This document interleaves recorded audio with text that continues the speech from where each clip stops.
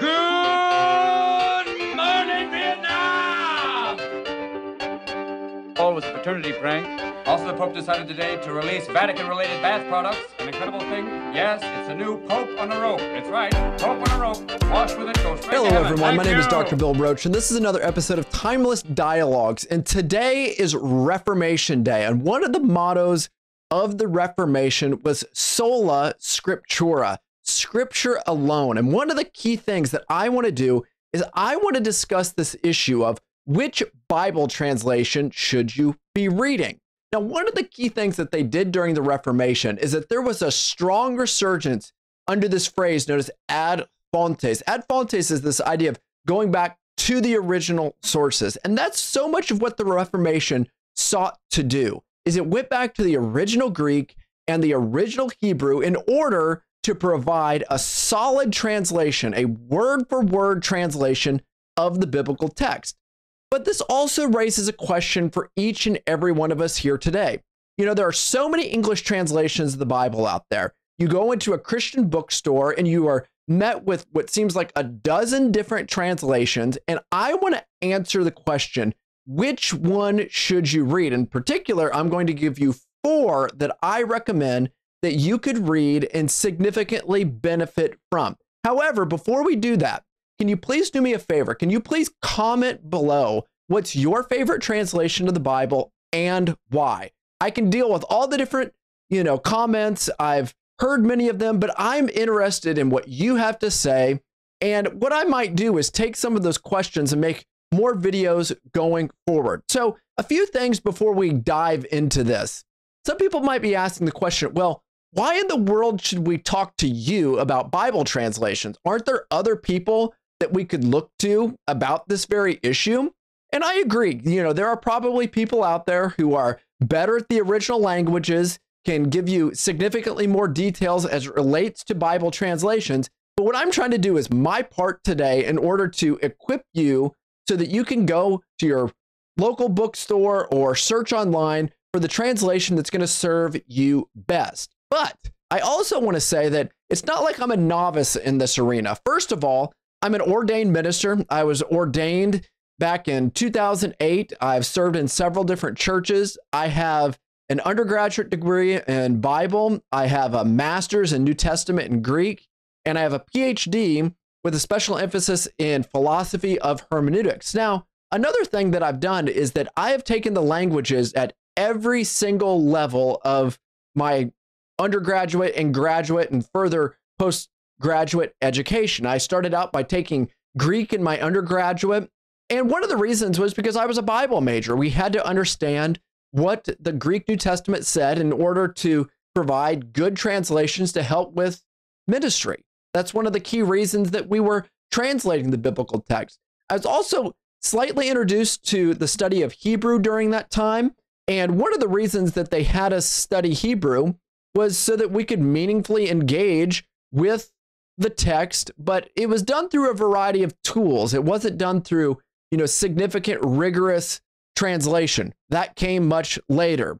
Now, when I got into seminary, I had to take several years of both Greek and Hebrew. My main emphasis was on the on the biblical text, but it was on the Greek biblical text. And I took several years of it, and I've taught Greek, and I could feel very confident in my ability to read the Greek Septuagint and the Greek New Testament. But my Hebrew, I still need to work with a lot of the tools. I have a lot of friends that nerd out in that arena, and I have to, in many respects, default to them and use that. We're the body of Christ. That's what we do. But what I want to do here is I want to talk just a little bit about why you might need these different translations. You've got the Masoretic text, which would be here, your Hebrew Bible. And that's what is predominantly used for the translation of the Old Testament. Now, one of the things that you're going to find is that there are 2 big divides within the text type of the New Testament. You have what's known as the Textus Receptus, and that's the text type that was used in the translation of like the King James Version and elements of the New King James Version. But then you also have what's known as the critical text, and that's going to underlie things like the New Testament translation of the NIV, of the ESV, the New American Standard, and so many more in that regard. Now, one of the things that you've got to see over this divide, and we'll talk about this as we get into the translations, is that it's an issue of when you're looking at the critical text, you're dealing with the older, more reliable manuscripts that have more of a substantive base to justify what that text is saying. And because of that text, many scholars today prefer to use it. And like I said, that's the one that's going to be under the NIV, the ESV, the New American Standard, and so forth. But you have also this issue of the majority text, and I don't want to get into that too much. You have this strong relationship between the Textus Receptus and the majority text, and you see the outworkings of the majority text brought into the New King James Version. So the King James Version is primarily off the Textus Receptus, whereas the New King James is going to interact with the critical text and the majority text and the Textus Receptus. We'll make a whole other video on that at a later time. Now, another thing that I want you to see is that when we pick up these different translations, we also have what could be known as the Latin Vulgate. And the Latin Vulgate was a translation that was given to us by Jerome. And Jerome was using, in many respects, many of the best manuscripts that he had at the time, but it's also written in Latin. And because of the spread of the gospel to different English-speaking and non-English-speaking countries and the decline of Latin in the West, a new translation was needed. Now, one thing that I want to do, one thing that I think is of just significant importance is, well, why do we need it? And you know, in the New Testament, where Jesus says, repent, for the kingdom of heaven is at hand, or it's near. Do you know how the Latin Vulgate would have translated that passage? It translates it by saying, do penance, for the kingdom of heaven is near. So when you see the resurgence of the Greek text and the necessity of it for Christians, there's a significant difference between repent, for the kingdom of heaven is near, and do penance, for the kingdom of heaven is near. It truly is the difference between a Protestant understanding of salvation and the Catholic sacerdotal understanding of salvation. So there are significant reasons for wanting to have the Greek text brought into the English translations that we have today. But with no further ado, we'll set this aside here. I want to discuss just a few of the translations that I would recommend. Now, one of the first ones that I would recommend is the King James Version of the Bible. It's also known as the authorized version of the text. And what you're going to find in that translation is that it's going to give you an older language, but it's the language of the English-speaking world. So many phrases that we use today are found within the King James Version of the Bible. That era of English is what was foundational to so many documents that we've read, so many sort of phrases and colloquialisms that we've used throughout the years. So in many respects, not only are you going to use what was probably one of, if not the most influential English translation of the Bible, but you're going to realize that you're picking up on so much of your English-speaking history at that point. Now, like I've said, what you're going to find in the King James Version is that it's going to use the Masoretic text of the Old Testament. They're using the best manuscripts given to us in the Hebrew language, and that's going to be something you're going to find in virtually all the translations. But what you're going to find is that you're going to see people who are using the King James Version because they believe in the text type known as the Textus Receptus. And this differs from both the majority text, even though there's strong similarities, but it differs in many respects in significant ways from the critical text. And the critical text here is really the one that the vast majority of scholars use, and we'll discuss that here in just a second. Now, there are also other key reasons that you might want to read the King James Version of the Bible. Namely, it's one of the most memorized versions of the Bible. You're going to find people who are usually of an older generation that have chapter upon chapter of the King James Version memorized. And some of it is that there's a cadence to it. There's a flow to the King James Version of the Bible that you would think it would make it very difficult to memorize, but with a little bit of effort, sometimes it's actually so different from what you're used to that it makes it easier to actually memorize it. And in so doing, you get to know the different translations and the flow of the biblical text. You know, I remember we had this guy that was in a church that I got saved in, and this man could quote chapters of the Bible right off the top of his head. It was almost just mesmerizing to listen to this man operate. And, you know, he'd be in a Sunday school class or he'd be out on the street and it would just exude from him. But it was funny because he ended up using more of the updated English translations. But whenever he had to speak out in a class in the sense of add his comments to it, he'd never quote from that. He would just quote from memory that text. And there's really something to commend with that. There was a generation of people that significantly worked to hide the word of God in their heart, and many of them did it with the King James Version of the Bible.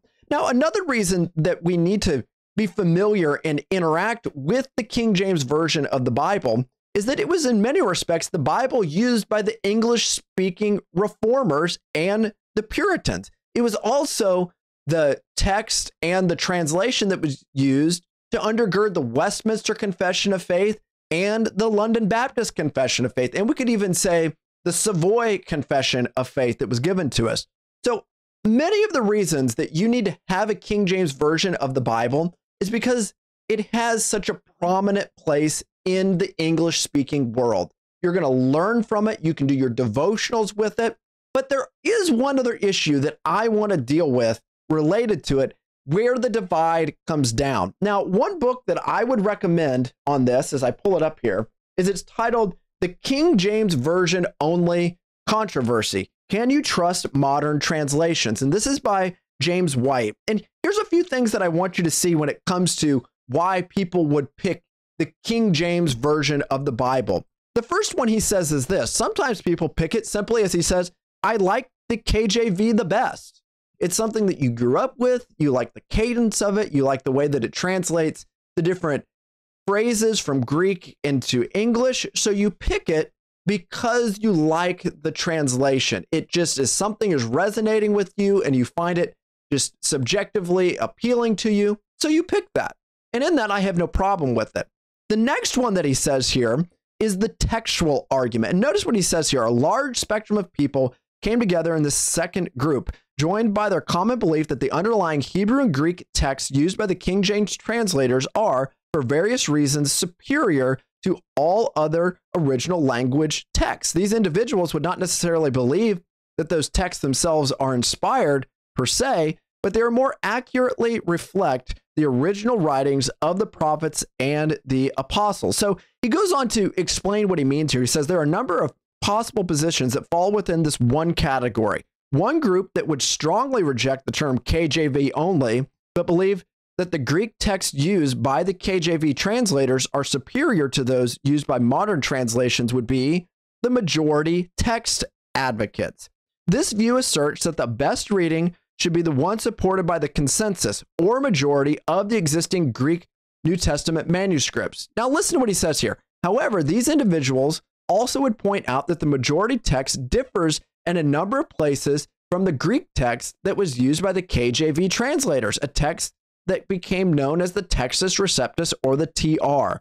Others would support the TR over the majority text, often for reasons derived from theology and practice more than from the manuscripts themselves. So this is a group of people who are wanting to use this because they say, I'm committed to a particular underlying Greek text. But there's another group here that says that they only want to use the Textus Receptus. And he says here, this next group of individuals would insist that the above mentioned Textus Receptus or received text either has been supernaturally preserved over time or even inspired, and hence maintained in an inerrant condition. And listen to what he goes on to say here. They would believe the same concerning the Hebrew text utilized by the KJV translators. This position would not necessarily insist that the KJV is an inerrant translation of these texts, leaving open the possibility of a better translation.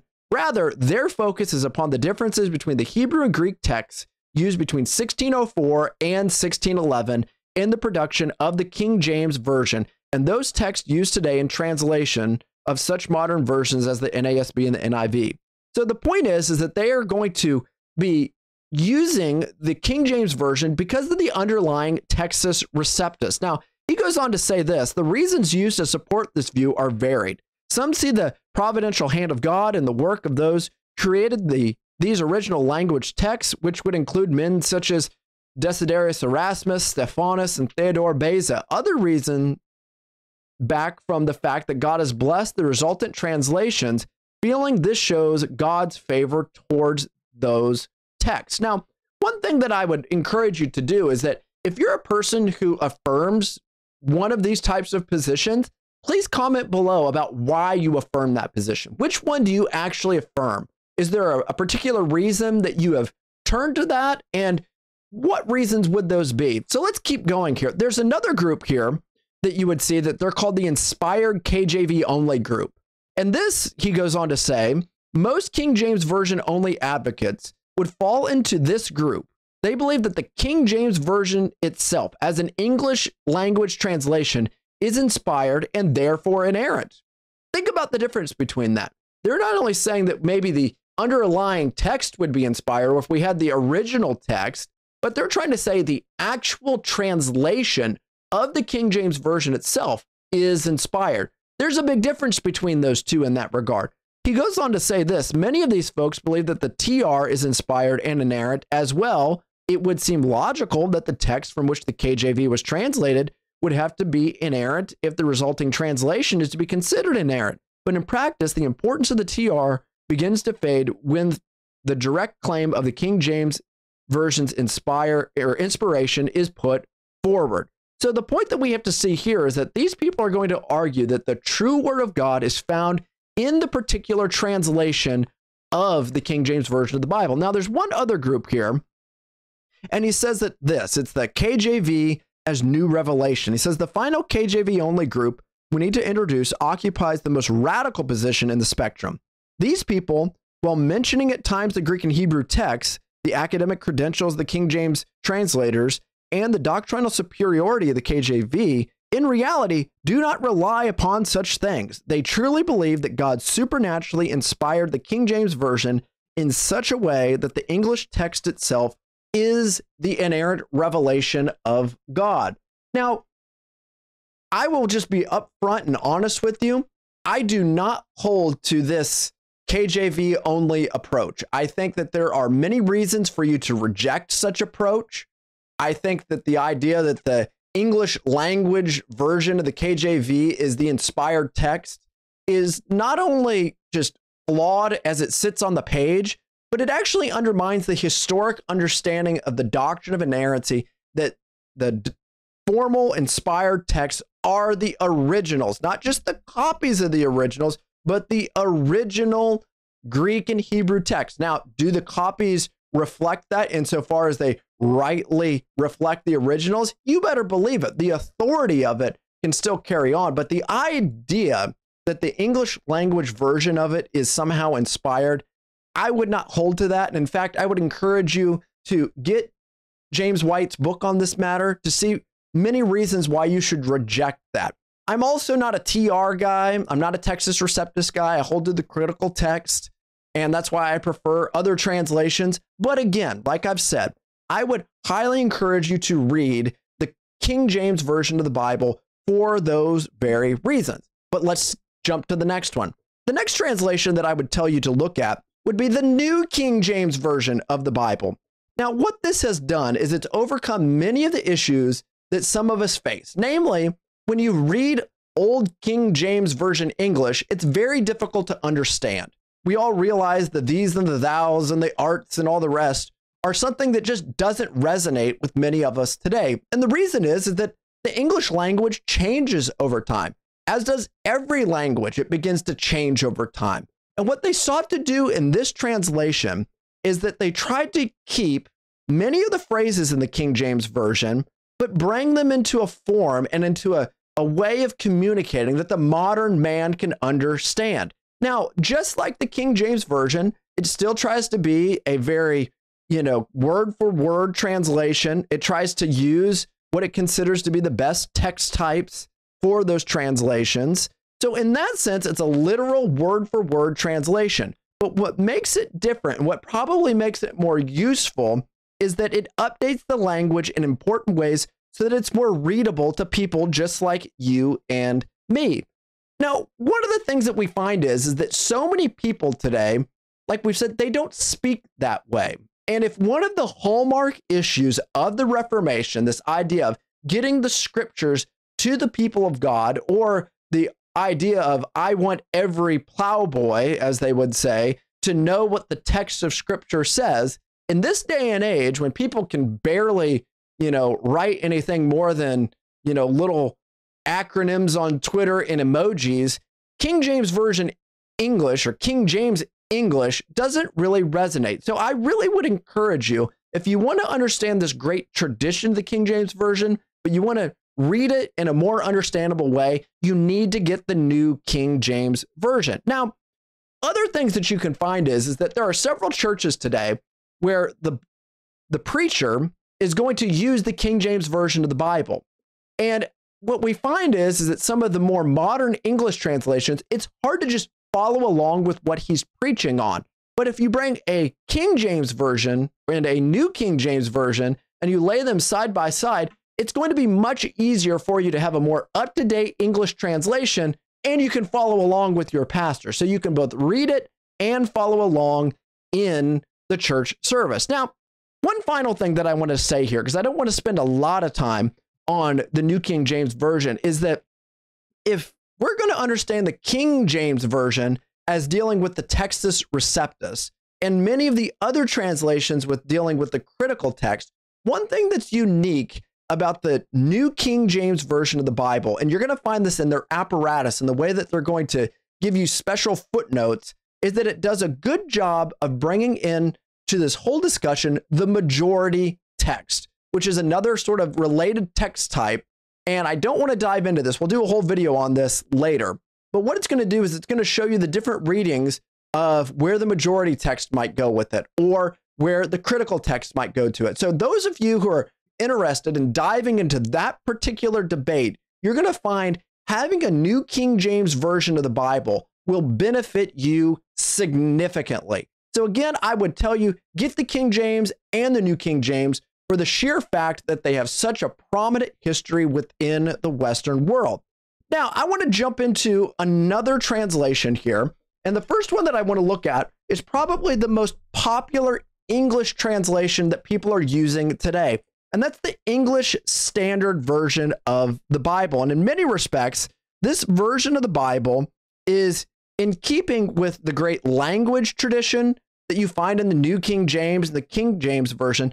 But one of the key differences is that in its New Testament translation, it is committed to following from the critical text, which has the more older manuscripts and the more scholarly manuscripts of the Greek New Testament.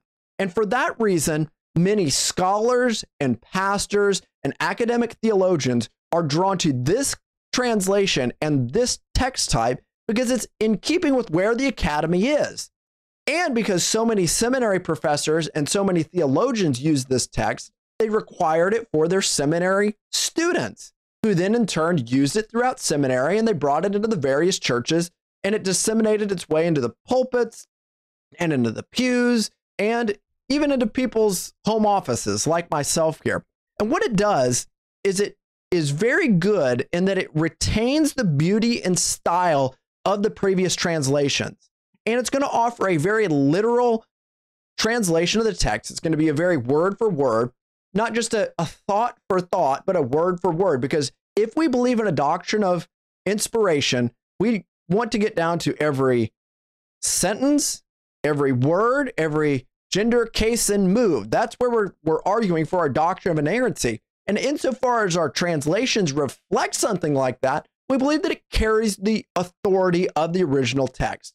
But it's going to do it in a way that's going to be a very beautiful, readable, understandable English translation. And I would highly commend it to you. Now, another thing is that it's going to use a very updated English translation. It's going to be a very modern translation. Now, by modern translation, it's not going to be esoteric or something that's not very relevant to you. It's going to use the language that you're used to using. And it's a language that you're used to reading and speaking with.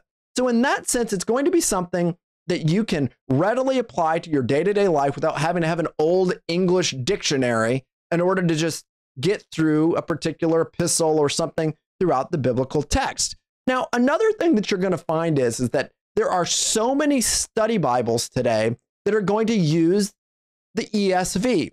I know that the Reformation Study Bible, both the old and the newer one that Ligonier put out, they use the ESV. But in particular, probably the most popular version is the ESV Study Bible.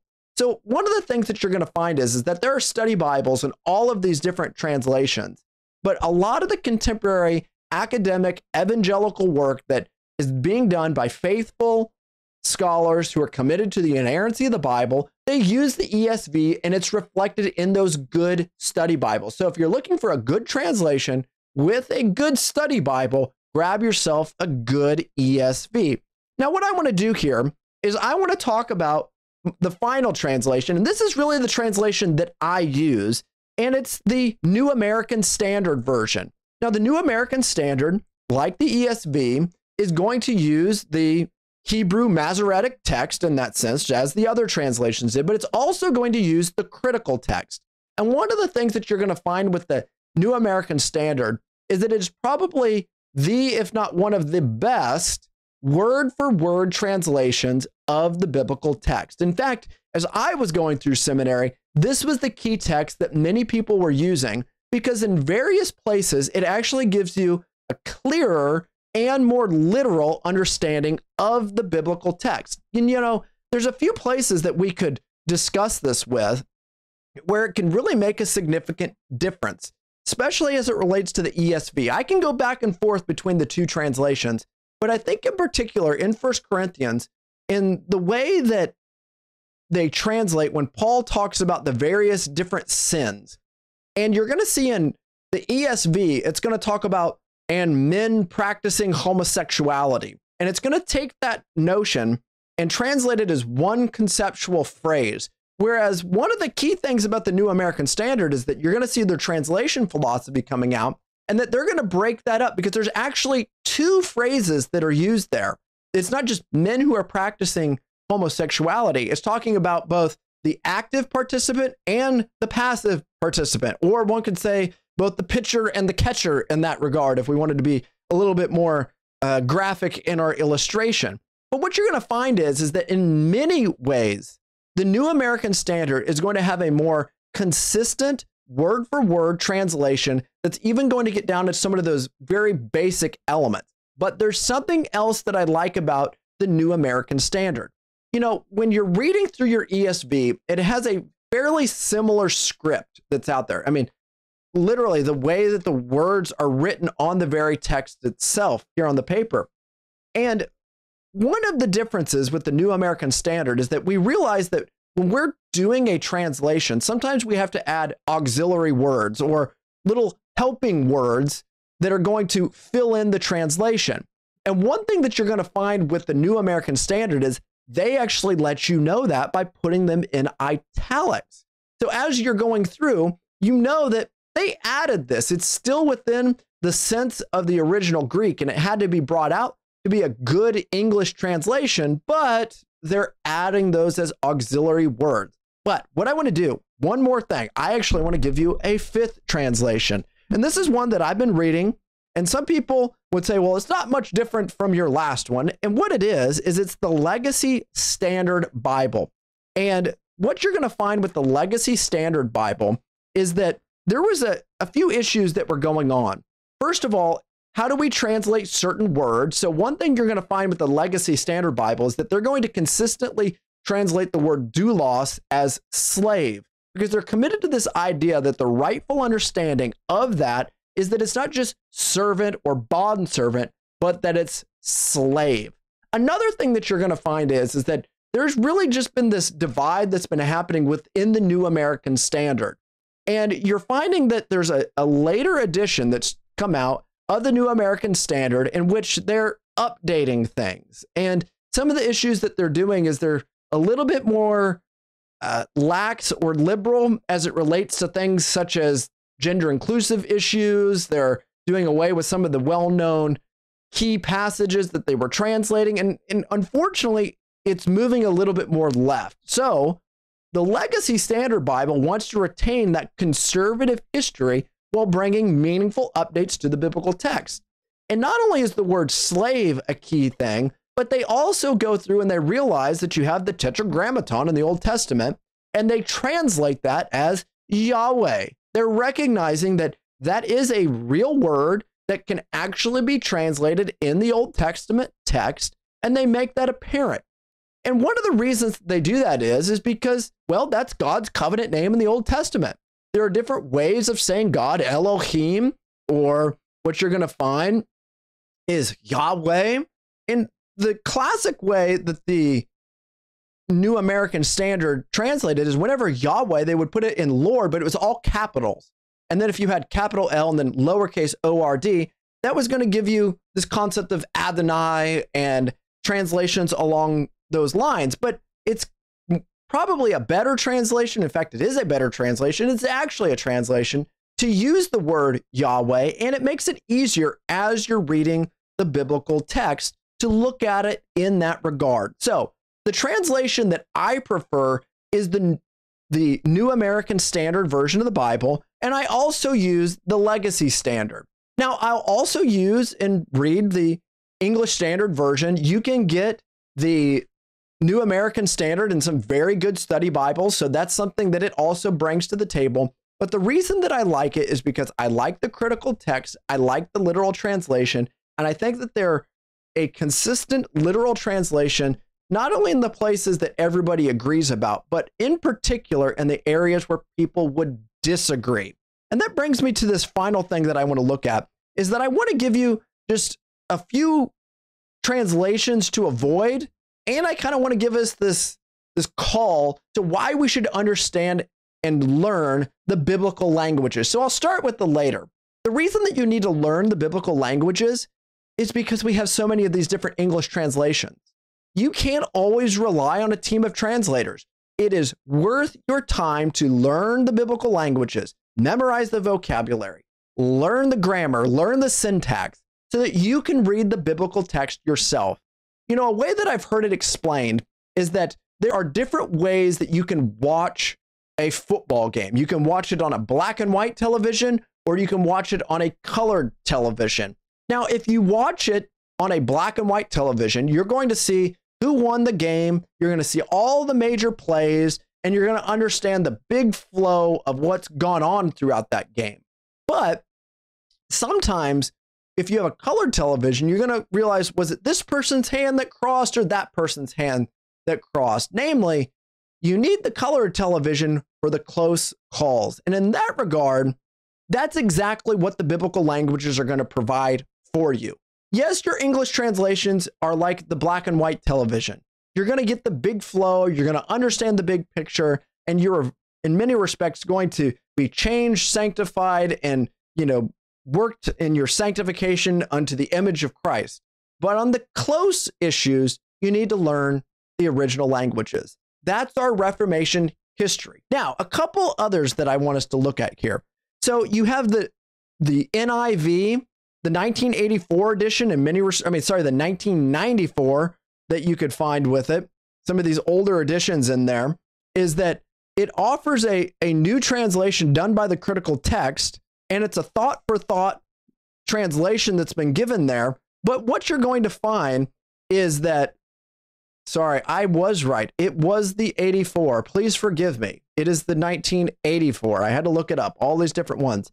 It's still a good translation, but it's more of a thought for thought translation. It's not as much of a real translation as it's going to be a word for word. And a lot of people used it because it was the first big translation that you could read that wasn't like the King James Version. It gave you a readable text, but it wasn't so archaic in that regard. Now, some translations related to that is that there's the updated NIV, and I would avoid that altogether. I literally wouldn't buy it. I don't think it's worth your time. They, in many respects, have gone down that thought for thought avenue too far, and they've worked to update the language of the text to all these gender neutral, gender affirming concepts. Now, I don't think they're trans in that regard, but they're trying to give this idea of we don't want to translate it as man, but this idea of humanity and those kinds of concepts. Now, I understand what they're doing, but the issue is that the original writers of the biblical text weren't doing what they're doing. Now, other translations that I would tell you to avoid altogether would be things such as the New Revised Standard Version and even some of the Revised Standard Version. And the reason is that so many of the people on that translation committee were frankly on the left. And while we can correct that in that broader translation history and things such as the ESV, you should just avoid the New Revised Standard Version. Because, for example, when they translate Isaiah 7:14, they don't translate it as virgin, but as young maiden or young woman in that regard. And you find those kinds of issues because their theological and their philosophical presuppositions are determining what they're having to say about the translation of the biblical text. Now, I would also tell you to outright avoid the New World Translation, as it is nothing more than the Jehovah's Witnesses understanding the Bible. It has a terrible understanding of the Greek text.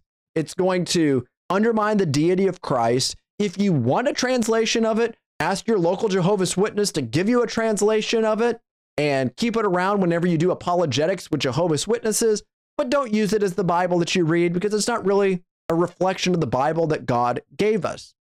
One final one that I would tell you to be very cautious about is I would tell you to be cautious about The Message by Eugene Peterson. Now, I know Eugene Peterson had a strong background in the original languages, and I know that he was able to translate the biblical text, and a lot of people say that he remained faithful with that. But the problem is that The Message doesn't always reflect that. There are some places where you read it and you go, not only is this different than what I'm used to, sometimes it's just flat out wrong. And there's a lot of work that's been done on it, and at a later time, we'll make a video. So with no further ado, what I would really tell you to do is this, is that I want to hear from you. I want to hear after this video, which translation would you prefer? Which translation of the Bible would you pick up and read? Are you going to do the King James, the New King James, the English Standard, the New American Standard, the Legacy Standard, or is there something else that you would read? If so, please leave me a comment below. Please subscribe to this channel and share this video with your friends. Again, thank you, and we appreciate it. Good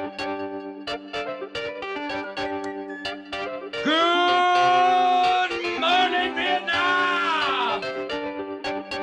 All was a fraternity prank. Also, the Pope decided today to release Vatican-related bath products. An incredible thing. Yes, it's a new Pope on a rope. It's right, Pope on a rope. Wash with it, go straight to heaven. Thank you.